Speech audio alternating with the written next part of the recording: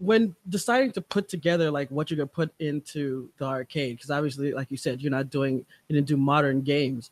Was it just a matter of just starting with like classics? Was there things that you said, no, I don't think I want to put this game in here either because you thought it won't be popular enough, or was it really anything that you could get your hands on?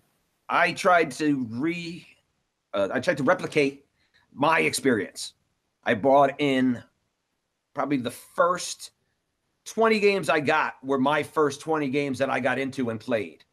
Like when I was a kid, I played Phoenix, I played Pole Position, I played Space Invaders, I played Monaco GP, I played games like that, and I Punch Out, and I went out and Donkey Kong. I went out and just got all those games that selfish, games I was good at, games I enjoyed. And then after we became a business, then I started listening to the customers.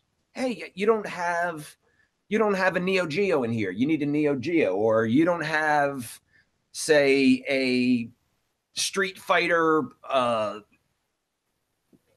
Champion Edition instead of Street Fighter blah blah blah, because the fighting games wasn't really my experience was as a kid.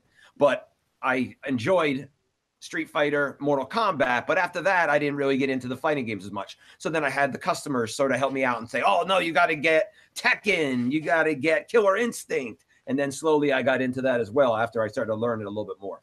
So that anything that was a little bit newer than Mortal Kombat, I learned during my experience of running the arcade. Everything prior to that, I knew I was an expert already. I've been collecting these games since I was 19.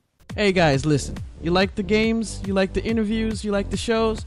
How about you click on that subscribe button and also give us a like? We really need your help here, huh?